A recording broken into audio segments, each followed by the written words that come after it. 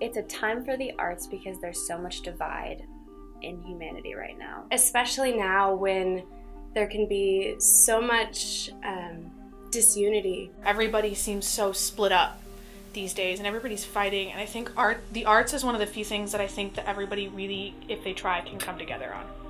The arts are what can bring us together. Bring society and bring our community together. Dance just brings us together. It's a time for the arts because the arts helps us to understand each other and see each other and gain perspective. It's all about perspective. It's totally all about perspective.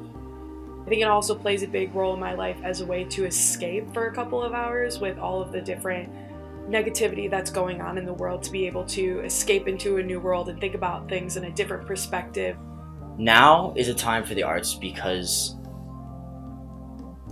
what we need in our society is a different perspective.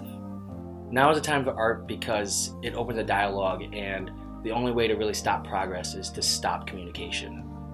Art is the best way to make people stop and listen to what you have to say. The arts give people a place to call home and to take a look at what's going on in the world and say, hey, I don't like that. Artists are problem solvers. Really good at, identifying an issue or identifying a problem and thinking about it in a critical way. There's beauty in art, and our world is in need of art to keep us hoping and dreaming and reaching for positive change. There's a certain joy in the arts that lives in the arts. When people see art, they can connect and relate to it on just the human level. I think the arts is just a very integral part of being human. Like, even people who don't draw or dance or, make music, something that resonates with all of us. Fine arts is like the soul of the world. We are the listeners and we also are the speakers of the world. We have a special power as artists. We're able to communicate things that a lot of people aren't able to say through the work that we do, whether that's singing and dancing, acting, writing. The arts are important because it gives people an opportunity to express themselves. Art plays a vital role in communicating what is very difficult to communicate.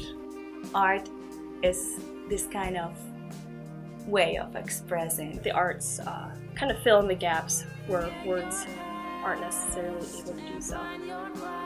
It's a way for us to sort of express ourselves without it being that 5-second Snapchat video, that 140 character, 280 character tweet.